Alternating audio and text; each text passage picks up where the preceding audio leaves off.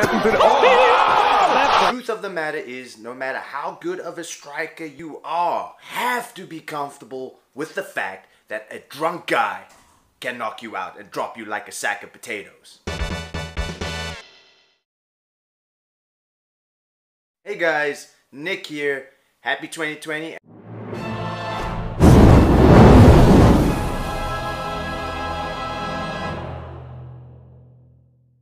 Welcome to the channel. If you don't know who I am an amateur boxing coach, a BJJ purple belt, and a former professional wrestler. And I love martial arts and combat sports. So this is my first video of the year, and I thought we take the opportunity to teach a valuable lesson based on a trending topic that I'm always late on. I can't believe I'm actually starting the year off doing a video about Jake Paul.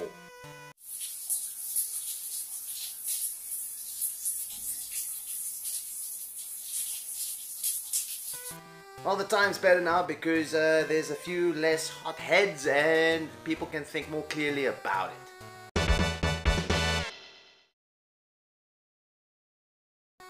So, the truth of the matter is, no matter how good of a striker you are, if you are willing to stand toe-to-toe with somebody and swing hands, you have to be comfortable with the fact that a drunk guy can knock you out and drop you like a sack of potatoes. A bit late to tell BJ Penn that. Now I know this would upset some of you, but let me just clarify. What do I mean by this? What I mean is that you have to get comfortable with the fact that it only takes one mistake to drop you. It takes one mistake not to see that punch coming. Being the best does not mean that you cannot make mistakes. Of course it lowers the chances, but there are several factors to consider here. When it comes to the striking game, such as boxing, there are certain factors that you have to take into consideration. Physical attributes, size, height, weight, age, reach. These are all factors here. The better the physical specimen, the harder they will fight. Why? Because the chances of a KO punch becomes greater. Next, we need to talk about mindset and focus. A negative or nervous mindset may affect your focus and will make you more likely to make a mistake and make you less willing to take risks. You're standing toe-to-toe with somebody, man. You need to take risks if you want to win. Because every time you throw a punch, you're vulnerable to getting punched too. And of course, reaction speed. This slows down with age. The longer you are past your prime, the slower your reaction speed will be. This will lead to not noticing punches in time. Take a look at some of the best boxers. They learn how to defend themselves using their shoulders. Why is this so good? Because it gives you a greater ability to defend punches. You have more time to react and to defend. The thing is, the primary skills that we develop in boxing is seeing and reacting. And we want to further evolve this into reading and creating predictable responses. With the primary skills in mind, it's easy to see why it's easy to make just one mistake and lose everything. Now don't get me wrong, my money will always be on the better, more experienced fighter, obviously. But flukes happen, and sometimes those who we consider less skillful may actually surprise us. So, how does this all apply to Paul versus Woodly? Let's take a look at Jake.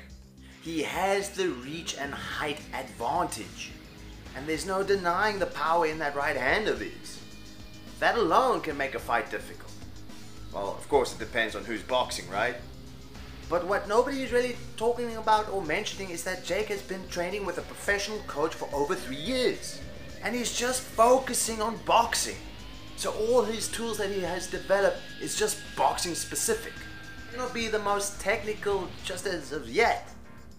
But he is driven, focused, and he is improving along the way. You may not like him, but you have to give credit where credit's due. But if he does want to prove something in the sport of boxing, he needs to fight a boxer. He needs to fight a boxer of similar record. Now let's look at Woodley. He has more fight experience, but he was coming off of a losing streak, so this may play negatively with his confidence. Well, I'm sorry to hear that. And that will have a direct impact on his focus, which led him to taking less risks and getting into the pocket. With Paul having the reach advantage, no wonder why, he was on the losing end. With Paul having the reach advantage, he has to get on the inside. Woodley is getting older, and he could be moving past his prime. This varies with different boxers with their age. It really depends on the athlete. But with boxing, moving past your prime, you're losing your reaction speed. Woodley is an MMA fighter. So now restricting him to Queensberry boxing rules, he doesn't have access to all his tools, of course. Well, I'm sorry to hear that. When you train in so many areas of combat, you are guaranteed to make mistakes, or statistically more likely to make mistakes when you make the transition over to a different combat sport. However, that does not mean that there is not a chance for that transition to be successful. It really does depend on the athlete involved. Statistically, we can assume that it won't be. It just goes to show you what kind of beast Anderson Silva really is.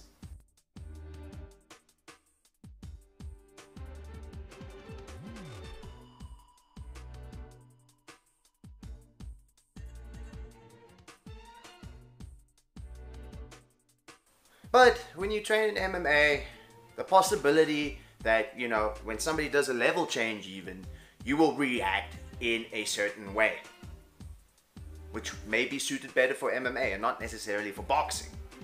Or something doesn't click and you have a panic response. So let's get to the pro move of Jake Paul. There was a bit of a conspiracy theory that the twist of the wrist was a signal to take a dive. Now that twist of the hand could have just been a habit ready to load for the overhand. Twist of the wrist will help protect your hand for the punch. And when it comes down to sparring and you're trying to pick shots, you might develop these habits along the way. So now it becomes second nature. And these habits can be weaknesses over time.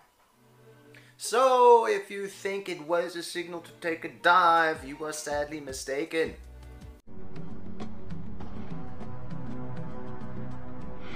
Well, I'm sorry to hear that. I wish it was a signal to take a dive myself, to be quite honest. But, Paul dropped the right to make it look like he was going for the body. Woodley dropped his guard, standing a bit upright. Now, in that moment, he probably thought, oh, protect the body, looking down at the punch. Paul swung for the head, and Woodley didn't see it coming. And as we all know, the shot that you don't see coming hurts you the most. As stated earlier, Paul dropped the hand, making it look like a body shot. Woodley dropped his guard, looking down at the punch, and Paul came up over, and Woodley obviously missed it. The fight was sloppy throughout, but in this instance, Paul made a absolute pro move. 'Cause now, I will snatch every motherfucker birthday. He was calm, he thought it through, and he took the risk. And Woodley made that one mistake that cost him the fight. And he's the more experienced fighter. This does happen. Remember the fluke between Buster Douglas and Mike Tyson? So what do you guys think? Let me know in the comment section down below. And if you enjoyed this video, please slap that like and subscribe button. It helps me greatly, and the help can help me start a cult. So until next time, have a great rest of your day, and look after yourself, and take care.